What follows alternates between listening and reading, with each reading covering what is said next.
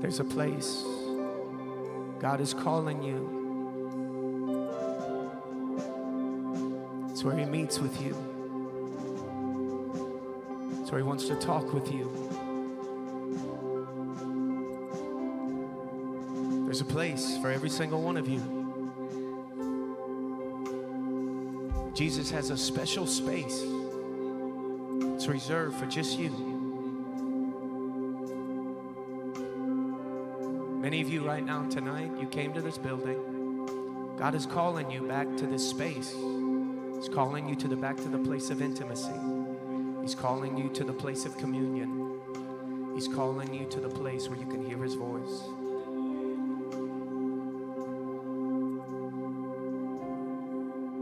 Feel the presence of God. Show me your face, Lord. Don't look at me, look at Him. Show me your face. It's the greatest request I've ever heard in the Bible. Then gird up my legs, I might stand in this holy.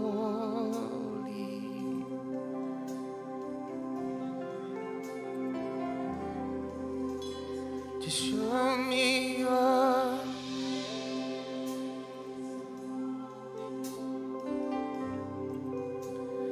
power and grace.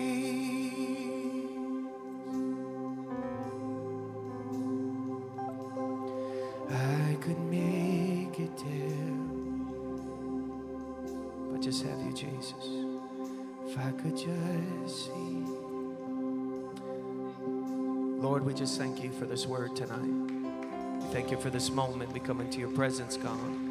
Continue to speak to us, Lord. Continue to speak to us. Thank you, worship team. You all can be seated. Thank you very much. Let's just stay in an attitude of worship tonight. There's a precious presence in this place. Let's just stay connected to God. This man isn't done yet. He's still worshiping God.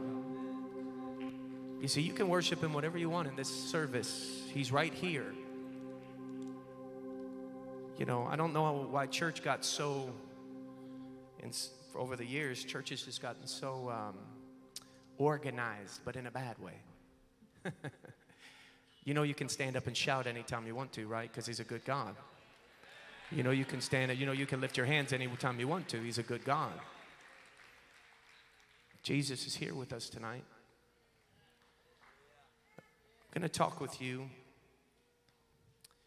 If I could have one of those abundance books, could I just have one of the abundance books from somebody? I'm sorry I didn't ask for this ahead of time, but thank you if you could just give me one of the books. Luke 5:16. But Jesus often withdrew, thank you, to lonely places and prayed. Let's read that again, Luke 5:16. Jesus often withdrew to lonely places and He prayed. I wanted to make sure I say this correct. We're talking about principle 6 tonight if you have the book, but if you don't, we're obviously talking about prayer. We're going to talk about meeting with God, because prayer gives you unlimited access to the abundant life. Let me say it again. Prayer gives you unlimited access to the abundant life. Jesus, Luke 5:16, often withdrew to lonely places and He prayed. Now, if it was often, it wasn't every once in a while. Does anybody agree with that? So if it's often, it's not every once in a while. Can somebody say amen? So Jesus needed prayer. He went to meet with His God. He went to meet with His Father. And it said He often went. See, Psalm 91 is one of our favorite chapters in the Bible. And we love quoting this chapter for many things in our life. 1,000 can fall at my left hand, 10,000 at my right, but it's not going to come near you. Anybody ever said that before? The pestilence is going to come, right? It's not going to touch you. Even though the arrow that flies by day, it will not touch me, right? How many have prayed it over a family member for protection before? Here's the deal. Every single one of those promises is contingent on verse 1. Those who live in the secret place of the Most High. Another version says, those who dwell in the secret place of the Most High. These promises are for dwellers, not visitors.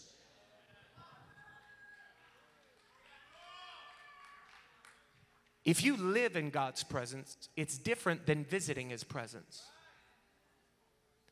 It's like people who come to church. There are some people who come and visit a church, and then there's those who are the church. It's like we can do that with prayer. We can do it with God. We can visit God. We come and we visit Him on a Sunday. Hopefully the pastor gives us a good enough word that we had a good visit. But if we don't like what the pastor spoke, we don't even like that visit. But you're not taking Jesus home with you. He says that I want you to take a hammer and a nail, and I want you to build a dwelling. I want you not to just come and visit me. I don't need you to send a postcard every once in a while. I don't want you to call me from long distance. I want you to actually show up to my front door. I want you to pound on the door, and I want you to keep on knocking until I open it because you want my presence. Jesus often went away, the Bible says, and withdrew. He lived in the presence of God. So this is the first question I got to ask you. Are you a dweller or are you a visitor? Because we dwellers, when they quote the Bible and they quote the promises, something happens when they do that. Visitors, when they quote the Bible and they quote the promises, nothing happens for them. It doesn't mean God loves you any less. God has mercy. Of course He shows mercy. But you're not living the abundant life when you're not a dweller. You're not living the abundant life when you're not constantly plugged into an unending resource of love, an unending resource of joy, an unending resource of peace. There's a difference between coming and trying to charge up every once in a while and you're running out all week long just like your cell phone, or you stay plugged in because the church goes with you. The place goes with you. You are a dweller. Jesus is everywhere you are. It said that Jesus would withdraw and withdrew to lonely places. You see, we look at loneliness as something that's an enemy. And it's true. There is a spirit of orphan that is on people. There are people that I know that have been raised by two parents, yet are orphans. They were never fathered. They were never mothered. It's true that you can feel lonely. There are people in this building that even though you're in the midst of this crowd, you feel alone. It's possible to be around people but have such a deep-seated loneliness that you still feel by yourself even though somebody's sitting on your right and your left. But I'm not talking about that loneliness. I'm talking about God actually draws you into places where you feel like you're by yourself. Let me tell you why. Because it's not popular to be a disciple. It's not popular to serve God with all of your life. It's not popular to be praying and fasting all the time. People want to eat their food. It's not popular to not be going out and doing crazy stuff. You're no fun anymore. It's not popular to not be on the side of the street running with the boys being an idiot anymore. Because you know what happens? When you start improving your life, just like the crabs in the bucket, they want to pull you down because they can't get to where you are, and you're exposing the sin that's in their life by living godly. They hate it. See, the world will hate it when you begin to succeed. The world hates it when God begins to touch you. The world hates it when God begins to give you a breakthrough. The world hates it. The enemy hates it that you're doing something. He hates it you started a DG. He hates it you're going to Holy Wars. He hates it. People can't take it when you're not even preaching at them anymore, but your life is shining a light on their darkness. It said that He went to lonely places. You see, it's in the place that God hides you that He works with you. Let me say that again. It's the places where you feel no one sees you.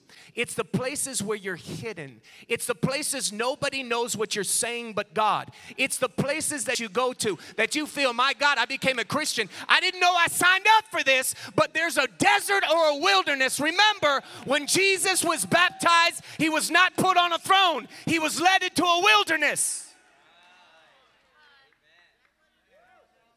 Think about how nature even acts when it comes to hiding you. Rabbits take 35 days for pregnancy before they birth. Dogs, 60 days. A person, 9 months. A horse, 12 months. Elephants, 22 months. What is the pattern here? The bigger the thing you're going to birth, the longer it needs to be in hiding. Jesus was anonymous for 30 years. We get one small story about him when he's 12 years old. But he's anonymous. He's just among us. But for 30 years, he's in hiding under the hand of his Father.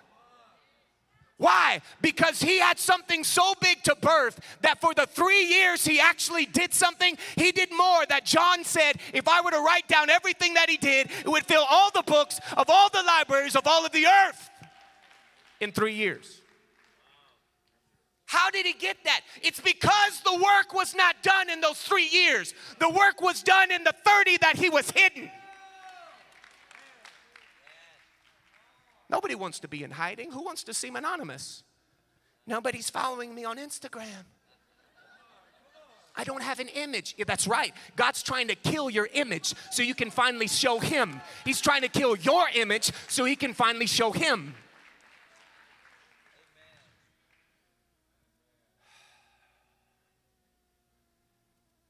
The Bible constantly relates, and you know, there's different things in the Bible that it relates your life to. The Bible relates your life to a seed. It's got to die. The Bible relates your life to water. The Bible relates your life in different ways to a fire. Jeremiah talks about it in the Word, and the Word is different things. But the Bible calls you a tree, Psalm 92, you know. But the Bible also relates you to wine. There's 5 basic steps that happen in wine. Number 1, the harvest. The Bible says, Colossians 1, that he literally took you and he plucked you out of the kingdom of darkness and he translated you into his marvelous light. In one move, you got saved. And it wasn't just a prayer. Your actual address in the spirit shifted. You moved houses. You vacated the house of darkness you were in, that the enemy was your landlord, and you moved into a different kingdom. Now you're not just a member of a church. You're actually called a citizen of heaven. Your citizenship shifted. I don't care if you're Hispanic first, if you're African American first. I don't care if you think you're an American first or you're from Mexico first. That's not your first citizenship. My first citizenship is I'm a child of God. I'm a part of a city. Heaven is my home. And then I have a second citizenship that is here. I'm an American. But because my first citizenship is not here, it's in heaven, I don't abide by the same dictates or the same problems that Americans go through. I'm not an American first. That's why I don't worry when the economy goes crazy. It's not going to affect me. I don't care if the gas goes to $12 a gallon. God always has provided all of my needs. Why are you talking about it? You see, Christians, we begin to talk like the world. We're acting like the world. We're talking like the world. We're worried about the same thing. Well, who's going to be in office? Who's not? Listen, how about the only God who never got voted in and nobody can vote him out? How about the only God who never shifts or changes? How about there's a throne up there and it doesn't matter who's in office? God shifts people like he shifts chess pieces. He'll put people in and put people out. My question is, are you right with God? Are you a dweller? Are you taking these steps? God plucks you out of the darkness. And the second thing he does after harvesting, the second one is called the pressing. They take the olives and they begin to crush them. Some of y'all know what I'm talking about. You got saved and somebody told you this is going to be the happiest, easiest life you ever had. You went to a church, they were like, man, just be a Christian. And you came to the altar because they sold you on the benefits. They didn't actually tell you about being a disciple, which means you got to take up your cross. What they should have done is give you a cross, because when you truly get saved, God hands you a cross. Here's the deal. Some people are not ready for it, so the cross crushes them.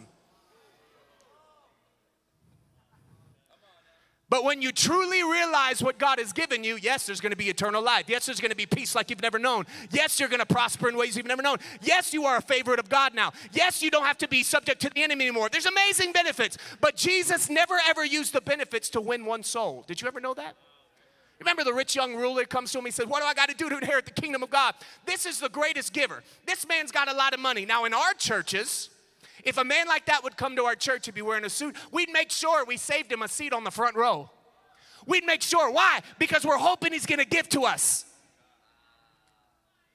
We better take care of him. And you're praying, if you invited him to church, that the pastor won't preach anything that's too intense. Jesus looks at him and he says, well, you got to sell everything you got. It's the only thing that's keeping me from you. Matter of fact, Jesus wanted to be closer to the man than the man wanted to be closer to him. Jesus wanted him more than the man wanted Jesus. And he said, if you'll just remove this, because money's not a problem, but this man loved money. He had an issue with it. There are other disciples that followed Jesus. They had no money. They had no problem with money.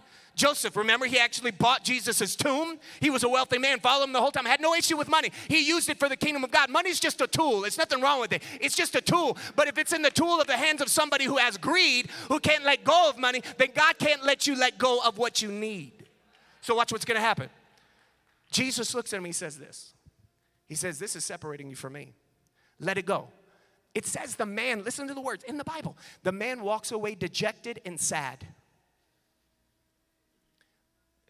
Pastors at that point, the elders would be like, Pastor, what are you doing? Let's go get him. And we'd be running with him with the Bible, right? And we'd be like, oh, I know he said that, but it also says in Proverbs that those who lend to the poor will also give to the Lord. It also says we'd be trying to give every promise we can to reconvince him to come back. Jesus let him go away dejected because Jesus never, ever used a benefit in order to have people follow him. He says, if you want to eat my flesh, if you want to drink my blood, if you want to take up a cross, come on and follow me. The abundant life is found in the cross, but there's got to be a crushing that happens. Some of y'all got saved and automatically you were like, this is not what I signed up for. How about Noah? Noah was the only man who found grace in God's sight, so he was rewarded with a storm.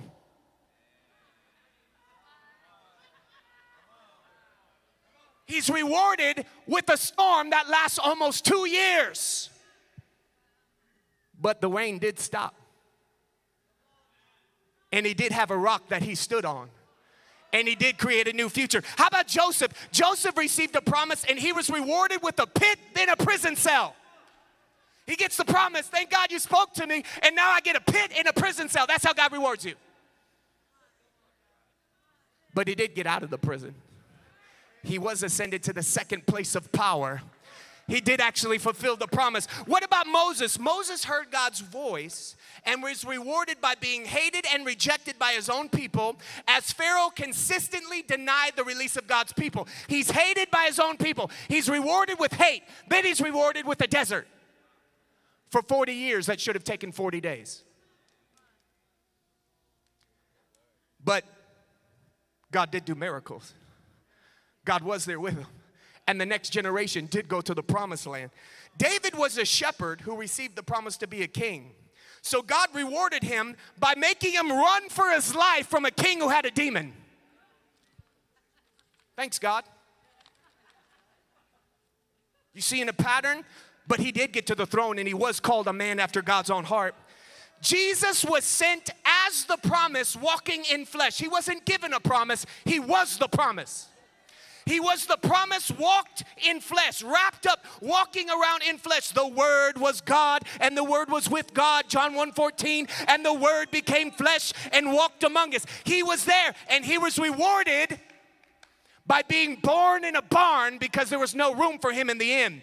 Then he was driven into the desert to be tempted by the devil. Then he was given over to a cross that he didn't deserve. Then he was crucified on that cross and buried in the earth. But he did raise from the dead. I said he did raise up from the dead. I said he did receive the promise. And he got the name above every name that should bow to the... Paul was given an amazing encounter with Jesus, being knocked off a donkey. He saw a vision of Jesus so clear, nobody had ever seen that before. And he was rewarded by being beaten with rods 3 times, thrown into prison constantly, and sought after to kill. He wrote 2/3 of the New Testament, most of those books, in chains. Sound like a life you want? Welcome to Christianity. But God's got to press you, because until he presses you, the anointing can't flow out of you. He can't get what he wants. You see, you got to get with God. You got to get with God in this place where he begins to press you. He begins to press. You don't know why he's doing some of the things he's doing. You don't understand why something's going on. You don't know why you're still single. You thought you'd be married by now. You have no idea. I thought being a pastor was going to be great, but you'll regret it. You'd say, man, this devil, I must have heard wrong from God. These people are crazy. You don't understand why God called you to what he called you to, but I'm telling you something. What's going on, you can't see it, but stuff is coming out of you that's going to touch your family. It's going to touch the generation. It's going to touch.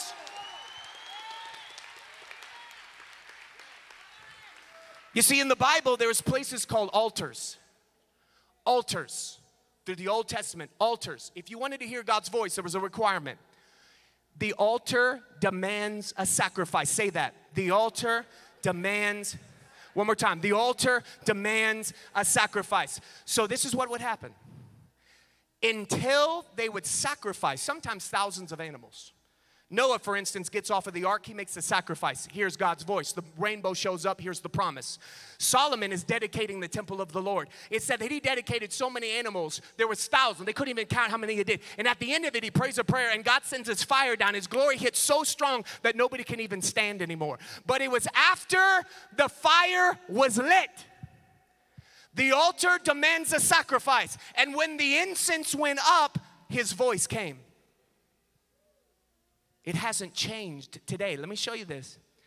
There are times of mercy when you didn't do a sacrifice, but God meets with you. Like Jacob, who was on a run after stealing his brother's inheritance. And he's running for his life, and it says he comes to a place called Luz. And he lays down, because that's what you do when you don't want to face life circumstances and you don't want to face what's coming against you. You take a nap.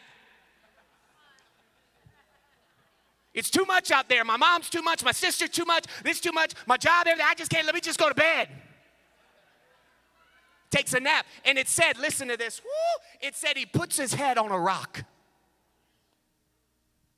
Puts his head on the rock. He didn't know, but the rock was Jesus. He puts his head on a rock.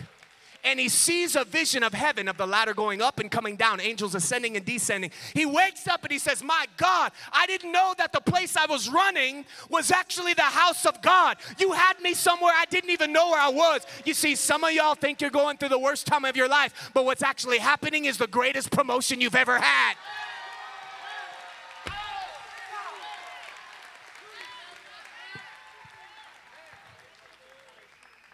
Sit down, stop acting crazy. Jesus had moments, and you know what would happen? Anytime God would speak without a sacrifice, it says these men would build an altar. Why would they build an altar at that moment? Because God only came in short moments of time. He only came, and when he spoke, it was so special. It was so unique. It was so amazing. They had to mark the spot. So they would build altars so that, listen, two things. Other people could come by, and when they would walk by on a journey, they'd say, God was here. God was here. And they would burn a sacrifice. God was here. Don't you see, parents, you need to have altars all over your life. Haven't you had victories, Mom? Haven't you had victories, Dad? Do you see, your kids are going to come. I just said your kids are going to come to the altars of your victories. And they're going to say, my God, if Dad... There's altars. And it said that they'd come and they'd mark a spot. One time Joshua was going through a river, and in the middle of the river, God tells him to stop and make an altar. In the middle of the test, he says, I want you to stop here and praise me.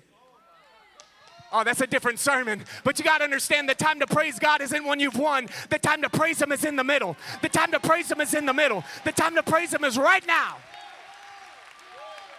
That's a different sermon. Come back on Palm Sunday. Look at what the Bible says. Moses says, Exodus 3:2-4. This is so good. The angel of the Lord appeared to Moses in a flame of fire from the midst of the bush. He looked, and behold, the bush was burning with fire, but the bush was not consumed. Then Moses said, I will now, look at these words, turn aside and see this great sight, why the bush does not burn. So when the Lord saw that he turned aside to look, when the Lord saw that he turned aside, when the Lord saw that he broke his attention from that and he put his attention on him, when the Lord saw that he stopped going this direction and said, God, you got my attention, when he saw the inward turn of the heart, when he said, he spoke, Moses. Now, the reason why it's written 2 times is not because he said it 2 times. It's because the writer's putting an unction on the word. So it wasn't Moses, Moses. It was Moses.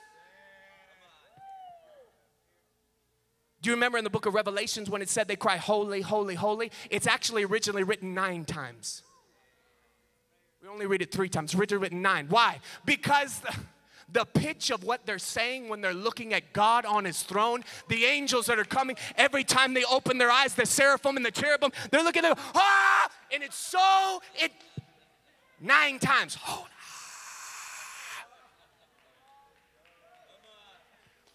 He says, Moses. And he says, here I am. He said, I'm going to certainly be with you. He gives them the promise. Please understand, there is a burning bush in every single one of your lives every day. There's a place where there's a burning bush every single day. God is waiting for you to turn your attention. It's an inward turn of the heart. It's a focus that shifts. It's, I know I could do this, but I'm going to turn off Netflix and I'm going to be with you. I know I could do this. I know that the voice is really great right now, but I haven't heard your voice. The voice is really great, but I haven't heard your voice. So I'm turning off the TV and there's a shift. There's a turn of the heart. Have you met with God today? Or were you depending on this service to give you God? Because let me tell you something. He goes home with you too. Did you know that? He's with you when you leave. This is not the only place that something happens. Matter of fact, the greatest victories of your life are supposed to happen outside of these doors, so that when you come inside of these doors, it's a massive celebration. It's a massive time of just praising God. We're supposed to be having praise parties that are uncontainable because of victories that are going on outside of this building. So look at what he says. He's on the mountain, and this is so powerful what God says. This is incredible. He says at the end, he said, I'm going to give you this sign. When you've brought the people out of Egypt, you shall serve God and return to this mountain. You're going to go there, and then I'm going to make you come back right here in this spot.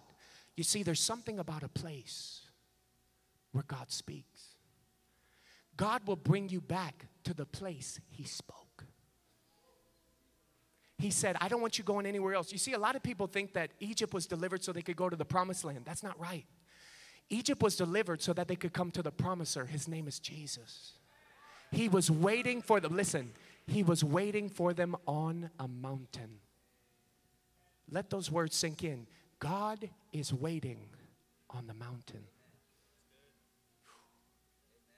Return to this spot. Pause. Rewind. We're at Abraham. Genesis 22. The same mountain called Horeb, where Moses saw the burning bush. There was another man who walked up the mountain called Abram. Abraham, who had his name changed, walking up with his boy to slay him on top of the mountain. And it was on the mountain that, remember, God never had intended for Isaac to die. He always just wanted Abraham to die. And it was on top of the mountain that the man's will died, the man's pride died, and he was willing to do anything because he feared God. And there was an altar there, and God loves places. There's something special about geographical locations. I'm trying to tell you, if you do not have a geographical location, a place where you can meet with God, the same mountain, he says, you're going to come back to this because this is a place I spoke. And it says they came out of the wilderness. Exodus 26 verse 30. Look at this. Moses is on top of the mountain. And it says, God speaks, set up the tabernacle according to the pattern you were shown on the mountain. Let me read one more. Exodus 27:8. And I'll explain this. The altar, he's talking about something, must be hollow, made of planks. Build it just as you were shown on the mountain. Listen. Before Moses goes down from the mountain, from meeting with God, God has to remind him, don't trust any feeling you have that you didn't get here. You cannot trust any plan that you've gotten if you didn't get it on the mountain. You know why? Because when you come down from the mountain, you encounter life again. You encounter sick kids again. You encounter a marriage that might not be perfect again. When you come out of God's presence, when you come out of meeting with Him on top of the mountain, you're confronted with things in your life. He says, listen, when you get off of this mountain, there's some stuff about to happen. But I want you to remember what I told you right here. The only plans you can trust, the only downloads you can trust, the only things you can trust is when you're in the presence of God. Why? Because when you're in the presence of God, your fears become nothing. The things you're afraid of, you're not afraid anymore. When God's face becomes, who knows what I'm talking about? Who has been there? Who has touched God's face? When God's face becomes real, all of your problems seem like they're nothing. You don't even mention them. It's not worth mentioning when God makes Himself real. You can't even speak, let alone complain. When the presence of God comes, it stills you. It makes you peaceful. It stills your soul. It doesn't rile you up. But when God's power comes, it makes you want to prophesy. It makes you want to praise. It makes you want to lay hands. But when the presence of God, it stills you. Every fear is gone. Every problem, it's not a problem. You're not worried. That's why you can trust what He tells you. Because listen, we learned this in the Holy Ghost series. You can never trust a decision you make in fear. You can never ever trust a decision you made in response to pressure.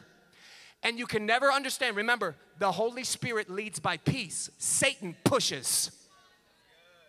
The Holy Spirit leads you by peace. Satan pushes. Don't ever make an important decision when you feel pressured. You see, when you're on that mountain, you have a different perspective. You're above everything that used to be above you. When you're in God's presence, you have a different perspective. You're above everything that used to be above you. You believe that you can walk on the stuff you used to drown in. You believe that maybe angels' food can come down from heaven. You believe every story that's in the Bible. I do believe that you walked over there and plucked out a fish and there was a coin in its mouth. I do believe that you were able to feed 5,000 men, not to mention women and children. I do believe. Why? Because when God makes Himself real to you, you're filled with faith. Faith. Look at this. Your perspective shifts. Let me tell you great news. Nothing actually needs to change with your life around you for your life to shift. Nothing needs to change around you for your life to shift. All that needs to shift is your perspective. Can I prove this to you? Elisha, remember, he's standing there, he's on the porch, and there's over 120,000 people that are around him. His servant Gehazi's there. Remember this? Gehazi's there with him. He's there. They're there. They're seeing the exact same thing. And one man is going, oh, this is awesome. And the other man, Gehazi's going, we got to get out of here. They're both seeing the same situation. What does he pray? God, would you open his eyes? Nothing needs to shift around you. And then he saw there were more angels and people for him than were against him. You see, nothing needs to shift with the family that you have. Nothing has to shift, and they don't have to talk to you better actually for you to be happy. Do you know they actually don't have to apologize for you to be happy? Do you know that they actually are not supposed to control your joy? Do you know that they actually aren't supposed to control your peace? Do you know that nothing has to shift around you? Mary comes to the tomb. Jesus isn't there. The stone's been rolled away. And it says she falls down in front of the tomb. She falls down in front of the tomb and she's weeping. The angel of God is sitting on the tomb looking at her. The Bible said she goes up to the tomb. She falls down and she's weeping. The angel of God is over there looking at her. Her perspective is she's seeing an empty tomb. The angel sees Jesus behind her and he says, why are you crying? You see, she's turned this way looking at the empty tomb. The angel sees Jesus. It's all about perspective. He says, would you turn around? Why are you crying? And then Jesus says her name, Mary. And we all know the story. She grabs him. Why? Because maybe you're looking at the situation as an empty tomb, or are you seeing Jesus who's right behind you, who rose from the dead? I don't know if you're looking at your family and you've given up on your brother. Why you done that? Do you remember when Jesus comes to Lazarus? Oh, remember Jesus comes to Lazarus and he's weeping and he's crying because he's so upset that he's standing there. He is the resurrection and the life. But they're talking like Lazarus is dead. But death for you is just sleeping for Jesus. So Jesus looks at him and says, come out, Lazarus. And look at this. This is what happened with some of y'all when you got saved. You came out still jumping in your grave clothes. And Jesus says some of the most powerful words. Go and unwrap him. Take those grave clothes off of him. He's not dead anymore. This man is living. Some of y'all need to know that even though your brother isn't here yet, even though your mama isn't here yet, even though your daughter's son isn't here yet, they're just sleeping, baby. They're not dead. They're not out.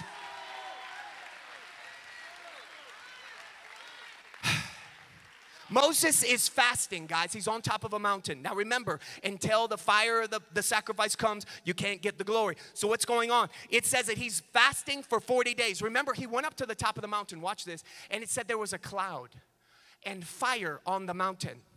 God made the whole mountain an altar.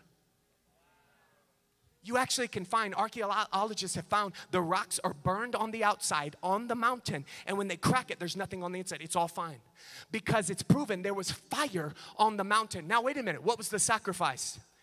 A man who was fully devoted to God's will, who was fasting and praying. So the altar was the mountain, and the man became the sacrifice. And it says that when he came down after 40 days of fasting and praying, he didn't look worse. He looked better than everybody else. His face was shining. Why? Because glory is actually edible. Glory is actually edible. It actually affects your body. It actually affects you. He wasn't eating, he wasn't drinking, but he came down looking more youthful. He came down looking more powerful. You see, ma'am, can I tell you, if you're single, you don't need a man who's got everything going on. He wears the great pants because he's empty on the inside. You need a man who knows how to tap into the glory. You need a man who can walk around.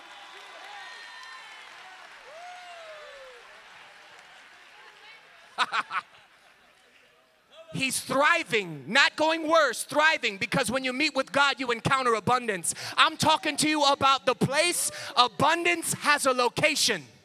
Abundance has a location. It's in the secret place of God. Oh, my Lord. Ezekiel 3:3, he said that your scroll, Lord, I tasted it and it tasted like honey. Psalm 19:9-10, the laws of the Lord are true. Each one is fair. They're more desirable than gold, even the finest gold. They're sweeter than honey, even honey dripping from the comb. Psalm 119:103-104, how sweet your words taste to me. They're sweeter than honey. Your commandments give me understanding. No wonder I hate every false way of life. You can eat, taste, and see.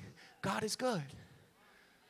Moses comes down from that, and it says he comes down, and he automatically encounters some issues, because this is what happens when you get in God's presence. You come down, and your child is sick and coughing, so that takes a little bit of what you just got. Then your wife says something about you don't like, so that's going to take a little bit more patience. You're going to have to give a lot for that one. Okay. Then your mother-in-law calls you, oh, well, God, we better just, And here's the problem. Because you're still coming from a cup trying to do it on your own. When God put that picture up of an ocean, when God has an ocean for you to drink out of that never, ever stops flowing. You see, you're coming a cup at a time. You're trying to do it, and after the first hour of your day, you're ready to go back into God's presence. But there's a river. There's actually a well that never runs dry. There's actually a flowing. You can take God's house with you. You can take it with you. You see, God has to tell Moses, get back up here. Some of y'all, you need to be told that. You need to get back up to God's presence. You need to get back to the mountain. You need to get out of the situation you're at. You need to stop arguing with your sister. You need to stop trying to preach to your kids. And you need to get with God. You need to hear the Lord. You need to get direction. You need to get a download. You got to get back up to the mountain, baby. You got to come back to the place where you can cry. You got to come back to the place you can be honest with God and vulnerable. What other place is like God's presence? You got to come back to the place where he's going to speak to you in a way that nobody understands you like God, but he will speak to you. You got to come back home. You got to come back home to God's presence. Listen, y'all. I was going to do a different song, but I don't have time for that, so I'm going to say this. God is still on the mountain. I said, God is still on the mountain, but let me tell you how it switched. Let me tell you what changed. It was first the altars and then it was mountains. But God wasn't satisfied with that. So the place where his presence would dwell, he said, Moses, I want you to build me an ark. So it went from a mountain they would have to travel miles to an ark that would travel with them. So now God's presence went with them wherever they went. But we know the stories. The ark got stolen. The ark was still lost. It was still contained in a box. So look at this. It goes from the altars and mountains to an ark in a box. But then Jesus himself becomes the ark. And the word becomes flesh. And now Jesus is God's walking heaven. He's now literally heaven walks inside of him. He is the dwelling place of all of God's presence. He walks around, everything he touched gets a piece of heaven. Every time he talks, it gets a piece of heaven. Every time he walks, heaven is walking because it's contained no longer in a box, but in the body of Jesus. Listen, he dies on a cross. When Jesus dies on a cross, something happens. He's on the cross. No bone was broken in his body. But the soldier came and pierced his side. And the Bible says that when his wound opened up, blood and water flowed out. Why? Because his heart literally burst inside of his chest. When that happens, blood and water intermingle and flow out. God's heart bursts so that yours could be saved. Please understand. Now watch this. When he was pierced in the side, it went from an ark to a box into a body. But his side had to be pierced so that we could now go in and be found in Christ. You see, when the body of Jesus was pierced, the church got to go in. Now I'm not around Christ. I'm now found in Christ. Now watch this. The body was open so the church could now be found in Christ. But then he says, you are now my body. And now the Holy Ghost looked at your hands, your feet. He looked at your mouth. He looked at your eyes. He looked at your dirty brain. And he said, that's my perfect fixer-upper. That's the house. So now we don't have to go to a box. We don't have to go to a mountain. The altar is inside of every single one of us. Listen, listen, listen. The altar, there is a mountain that is inside of every one of our hearts. With an altar, it's the altar of the heart. And our high priest, his name is Jesus, is waiting at the altar for you to bring the sacrifice. The high priest, whose name is Jesus, is waiting at the altar of your heart right now for you to bring a sacrifice. Can I tell you how to start? The Bible says, offer up the fruit of your lips, which is the sacrifice of praise. He says, listen, when you praise God, it doesn't count unless it's not something convenient to do. You see, when it's easy to praise, it's not the same. But when it's hard to praise, that's when you light a fire. That's when you start saying, Lord.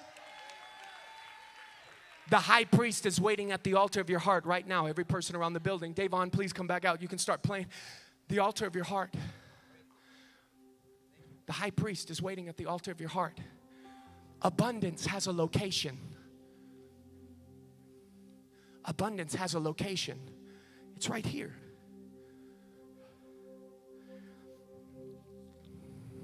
Job 28, 1 through 8. I'll just read. There is a place. The Bible says, Job describes this place where you can mine silver and have gold refined. They know where to dig iron from the earth, how to smelt copper from rock. This is the secret place.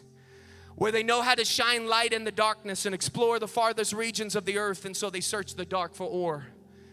There's a place that the mine shaft sinks so deep into the earth, far from where everyone lives. They descend on ropes, swinging back and forth. Food is grown on the earth, but down below the earth is melted by fire. Here the rocks contain precious lapis lazuli. That was in Ezekiel. The dust contains gold. These are treasures. Listen, no bird of prey can see this place. Who are those? The demons. No falcon's eye can observe it. And no wild animal has ever walked these paths. Listen, the lion himself has never set his paw there. You see, there's a secret place the devil can't find. There's a secret place the devil has never put his foot on. The enemy can't see you there. The enemy can't see you there. You see, you go into the secret place. You go into a cloak of God's love. You go into a place where you can commune with God. and unlock abundance, unlock joy, unlock peace, unlock the faith you need for your family, unlock healing. Moses is on the mountain, Exodus 33, I'm closing with this. And he says, God, please show me your glory. God said, I'm going to make my goodness pass before you. I will proclaim my name before you. I will be gracious to whom I be gracious. I'll show compassion to whom I show compassion. But he said, you cannot see my face, for no man will see my face and live. Then the Lord said, behold, there is a place. Behold, there is a place right next to me.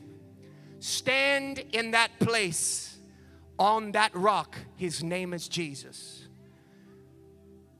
Stand in the place of what Jesus has done for you. Stand in the place of the breakthrough that the cross brought for your family. Stand into the place not of your own works, not of what you feel you deserve. It has nothing to do with you.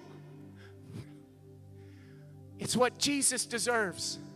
He says you get to have. Jesus took everything we deserve so that we get what he deserves. Stand on the rock, and he says, I'm going to cover you. This is so powerful. I'm going to cover you with my hand in the cleft of the rock, and I'm going to pass by. When I take away my hand, you're going to see my back. That's the future. Some of y'all are still confused of where you're at because you need to see things to come, but you can't because the back of God is the future, and you're not going to the place where you can hear God, so you're worried just like the world is worried. You're in fear just like your sisters and brothers are, but there's a place God can tell you what's going to happen. He can give you peace. And he said, by my face will not be seen. Every person, eyes closed. There's a place. There's a place.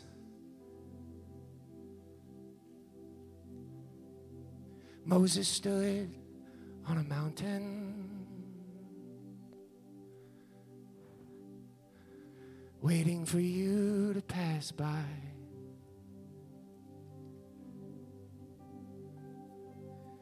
You put your hand over his face, so in your presence he wouldn't die. All of Israel saw the glory, and it shines down through the age. Oh God.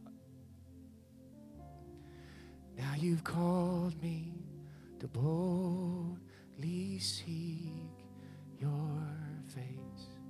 If you don't know Jesus, if you don't know him as your Lord and Savior right now, he's waiting for you right here at this altar. There's a place that you need to come to right now. The place is this altar where God is waiting for you. And you know what's going to happen? He's going to go home with you tonight.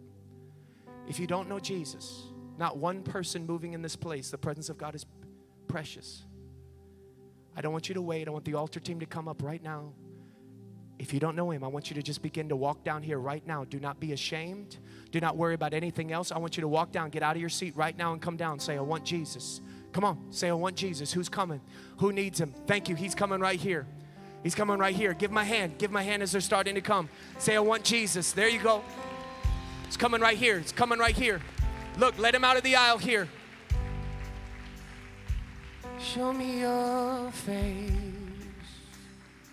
Come on, give a hand to this man right here. Look at this. I was preaching to you the whole service, sir. I was preaching to you the whole service, man. God. In this holy place. Come on, they're still coming up. Give them a hand. Show me your face, Lord. Your power and grace. Your power, your grace. Come on, give him a hand right here. He's coming. Listen, every person who's standing here, whether you're saying, I want to rededicate my life to Jesus, or you're saying, this is the first time I'm doing this. Maybe you just needed some confirmation and assurance in your heart. You've had doubts. That's great. We welcome you here. This is a time to pray that. Or maybe this is the first time that you've ever prayed it. We're all going to pray a prayer together right now, and then the person in front of you is going to walk off with you, and they're going to give you something else. They're going to be talking to you, praying for you for deeper needs. Let's all pray right now. Say, dear Lord Jesus, I receive you as Lord. I receive you as Savior. I repent of my sins. I ask that you cleanse me with your blood. I want to be a disciple. I want to be found in you. I want you to go home with me tonight and give me peace. Lord God, I turn over my own life and I release it to you. I surrender. You're the boss. I'm not. Thank you that I'm going to heaven. In Jesus' name. Amen. Every person, hands raised. Every person, stand to your feet now. Let's stand to our feet. Hands raised up. I could make it to the end. Come on, let's just kiss him. Let's give him a kiss. Give him a kiss for the Thanksgiving tonight. Let's just thank him. Let's just say, Lord God, we just love you. Come on, show me your face. Every hand lifted. I promise we're going to leave. But let's just praise him one more time. Show me your face, Lord. There's a place. There's a place he's waiting. Show me your face. Abundance has a location. Then gird of my legs, that I might stand in this whole, come on, this holy place.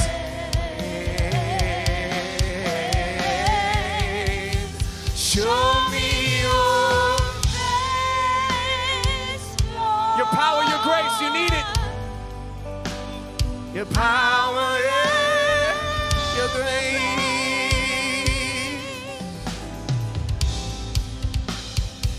Come on.